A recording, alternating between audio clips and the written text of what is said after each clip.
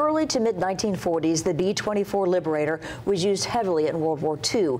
Each B-24 had a 10-man crew, and the most dangerous job was the bottom turret gunner. Tonight in The Price of Freedom, Josh Rowe has the story of a Chattanooga man who did 21 combat missions as a bottom turret gunner.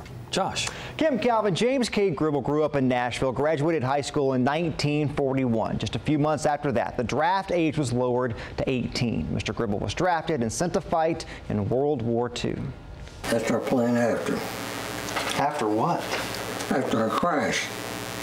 Where did you crash? We got shot up over Munich.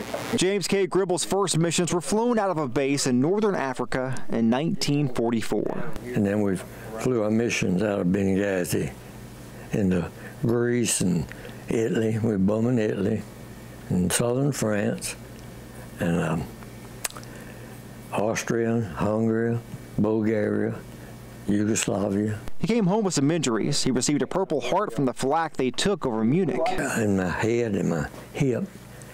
And I call it superficial. It's what the medic said. But it bled a lot. And I thought I was going to die, but I didn't. In all, he did 31 missions during the war and after. 21 were combat missions. 10 were supply missions to POW camps. And this is the second crash. And there's my original photo. So you were shot down twice?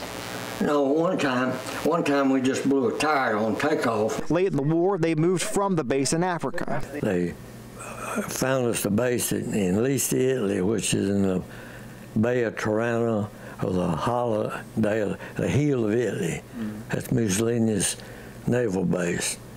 And that our whole group moved there. He found things in Italy that he's held on to ever since. In a small closet in the back of Mr. Gribble's basement, 70 years of history.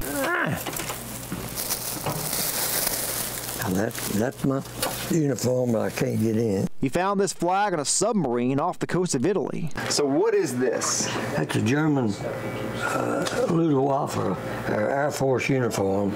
He found this in a locker while looking for a light bulb. He says he was allowed to bring the uniforms and flag home to Tennessee. You're not allowed any firearms. But he brought one of those back too.